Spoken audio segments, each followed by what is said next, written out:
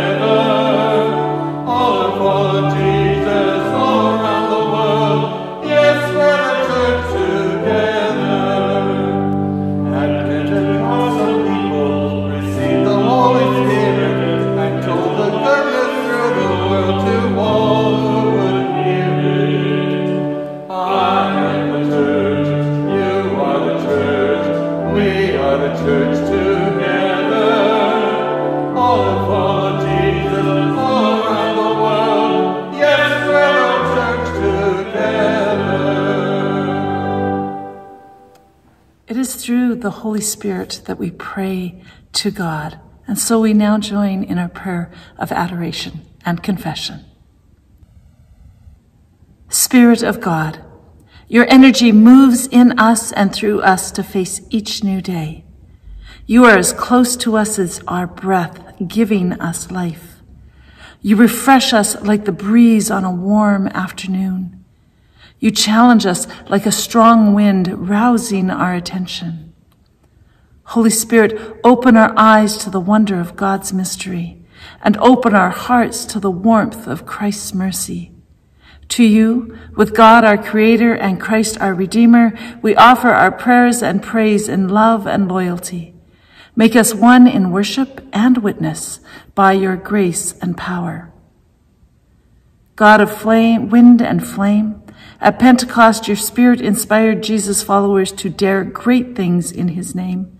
But we confess that we lack daring and ignore the flame of your Spirit among us. Forgive us for the sins we have committed by our actions and the sins we have committed by failing to act. Send the Spirit to blow on the embers of our faith and reignite us for mission and ministry. Amen. The mercy of God, our Father, is from everlasting to everlasting. In Jesus Christ, we are forgiven and set free to live in the renewing power of the Spirit. Thanks be to God for this most generous gift. As it is Pentecost, one of the readings that was available for today is from Acts, where this story of wind and fire is talked about and shared. Let us hear a word from the book of Acts. Today's scripture reading is from Act 2, verses 1 through 21. When the day of Pentecost had come, they were all together in one place. And suddenly from heaven there came a sound like the rush of a violent wind, and it filled the entire house where they were sitting. Divided tongues, as of fire, appeared among them, and a tongue rested on each of them. All of them were filled with the Holy Spirit and began to speak in other languages as the Spirit gave them ability. Now there were devout Jews from every nation under heaven living in Jerusalem. And at this sound the crowd gathered and was bewildered, because each of one heard them speaking in the native language of each. Amazed and astonished, they asked, "Are not all those who are speaking Galileans? And how is it that we hear, each of us, in our own native language?"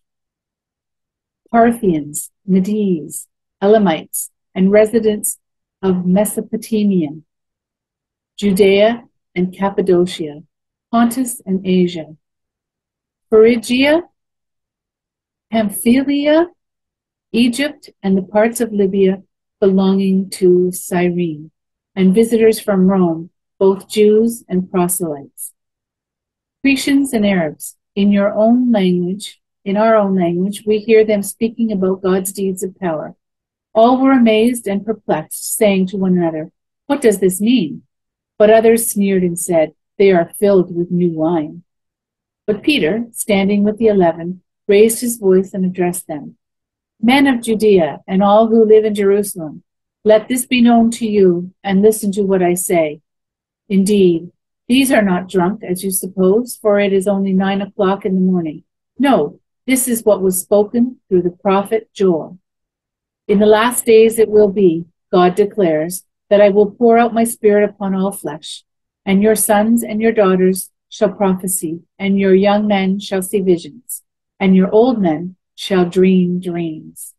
Even upon my slaves, both men and women, in those days I will pour out my Spirit, and they shall prophesy, and I will show portents in the heaven above, and signs on the earth below, blood and fire and smoky mist. The sun shall be turned to darkness, and the moon to blood, before the coming of the Lord's great and glorious day. Then everyone who calls on the name of the Lord shall be saved." The word of the Lord. Thanks be to God. Fire has no shape or substance. You can't taste it or smell it or hear it. You can't touch it except at great risk. You can't weigh it or measure it or examine it with instruments. You can never grasp it in its fullness because it never stands still. Yet there is no mistaking its extraordinary power. The fire that sweeps through miles of forest like a terrible wind, and the flickering flame that lights the old woman's way to bed.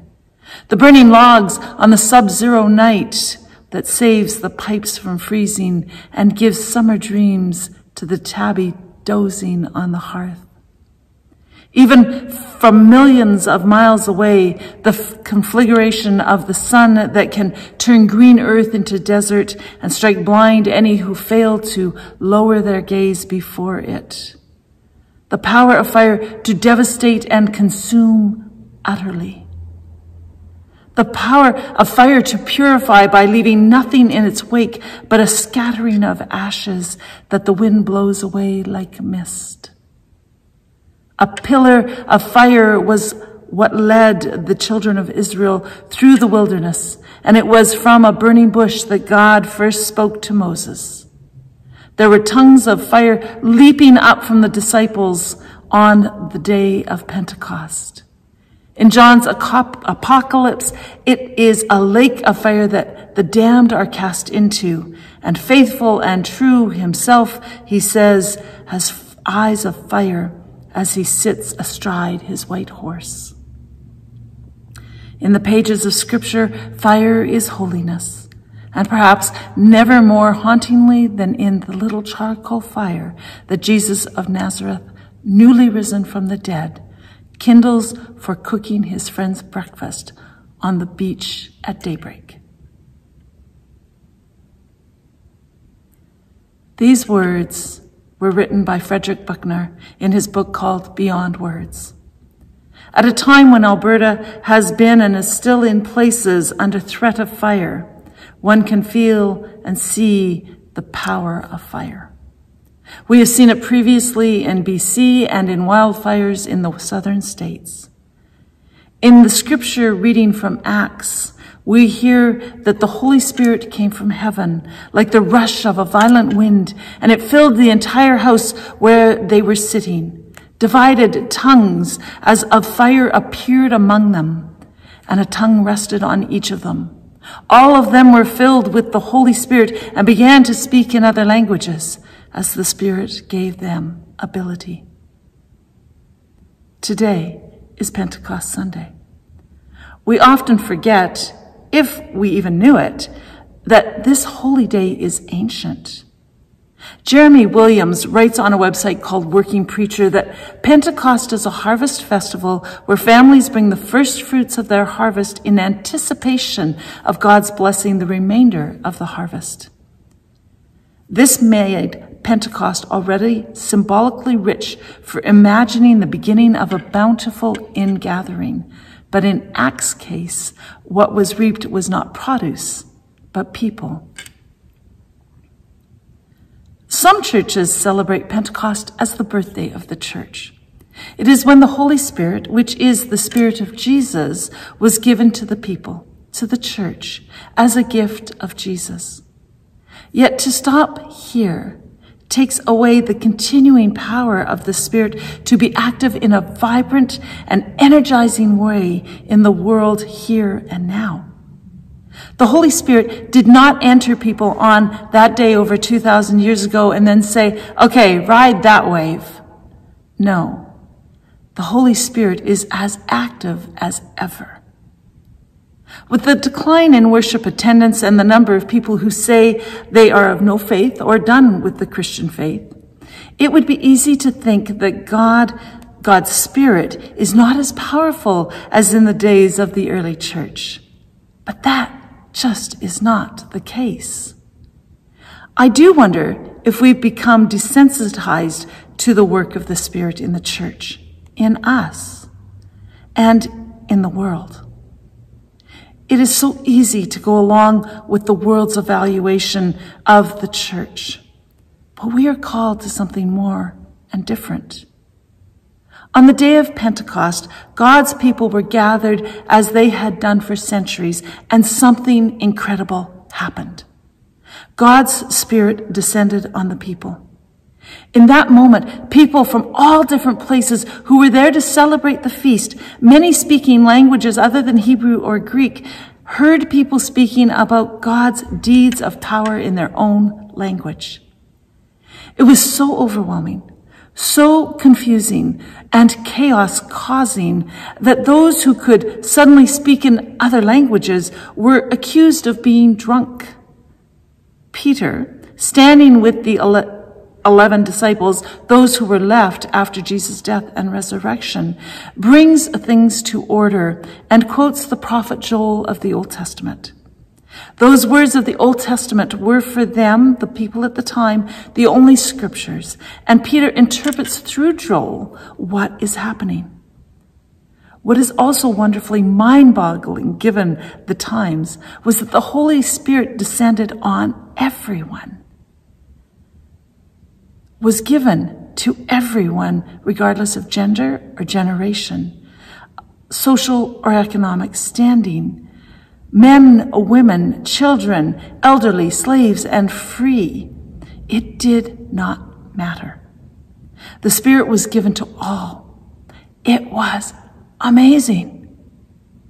Yet, even now, we like to think the Spirit is only for some. We like to limit the Holy Spirit to moving and being in the world in ways that fit our mold.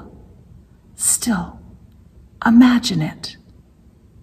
The Holy Spirit coming into our church, into our churches, and blowing through us, inspiring us. But not only us. Suddenly, those who sit on our steps have the gift of the Spirit. Those who are downtrodden, homeless, drug addicted, and are given new life because of the Holy Spirit. Each of us given the opportunity to interpret in ways that are meaningful to others the gifts of God, the story of Jesus, the transforming experience of the Holy Spirit at work. There's a hymn from Nigeria that we sing. The song translated into English is, "Come, O Holy Spirit, come. Come, Almighty Spirit, come. Come, come, come." What would it create in us to sing those words in a meaningful way? To sing them remembering the power of the Holy Spirit to change everything, expecting that something incredible is possible. In a podcast I listened to, Professor Matt Skinner says, Pentecost is a time where God breaks into the world through the Spirit and sets the church on a new course or new discovery about what God is making possible through Jesus. All of the churches I am working with currently, and particularly this congregation of St. Andrew's Thunder Bay, all are working to interpret and experience how God is calling us to be in the world right now. Yet, when we do this work, it is easy to forget that God is already doing God's thing through the Holy Spirit. We as the church and as individuals are invited into that work. But it will only happen when we pray, when we trust that God is still God, and that Jesus is still present through the power of the Holy Spirit. If we try to do this work of being the people of God in the world today without looking to the Holy Spirit, praying for the Holy Spirit to enter into us and our churches, we will miss out on the very thing God knows we can do. Now, Peter talks about prophesying. To prophesy is not to be able to predict the future. Rather, it is about how we might glimpse how God is in the world today. It is to look at ourselves in our own time, to look at the world today, and interpret together how God is in the world now and how God is showing up at work and still building community, healing, feeding, loving all people, and then how we might and can be a part of that. Rather than being afraid of our future as a church and as a community, may we trust God to be faithful, present, and inviting us to make connections of love, hope, promise, forgiveness, while becoming communities of welcome and places where all can become whole and restored. Places where the fire of holiness is burning. Come, O Holy Spirit, come. Come, Almighty Spirit, come. Come. Come. Come. Once again, through the power of the Holy Spirit, we offer our prayers to God, the prayers of the people. Wind of Spirit, blow through us on this day of Pentecost and renew our faith. Reawaken our love for God, Let your flames warm our hearts with trust in Jesus Christ and dare us to do great things in his name. Spirit of power and promise, blow through us and renew our faith. Wind of Spirit, blow through us and give us energy to serve you in Christ's church. Open our eyes to recognize needs for ministry and mission, and to equip us to meet new challenges in ways we haven't dared before.